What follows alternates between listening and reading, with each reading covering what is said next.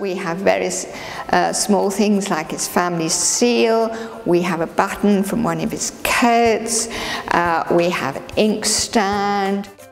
A coffin handle that came off the outer coffin when his and Martha coffins were moved into a new tomb at Mount Vernon.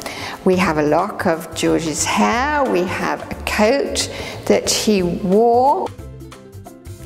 The most interesting item is a little leather shoe that was found here during the restoration of the manor, and it is deemed to be 16th century, so we can only presume that this shoe was worn by Washington Child. So we have quite a large collection of memorabilia here, mostly things that have been bequeathed or given to the manor from people who had acquired them by whatever means.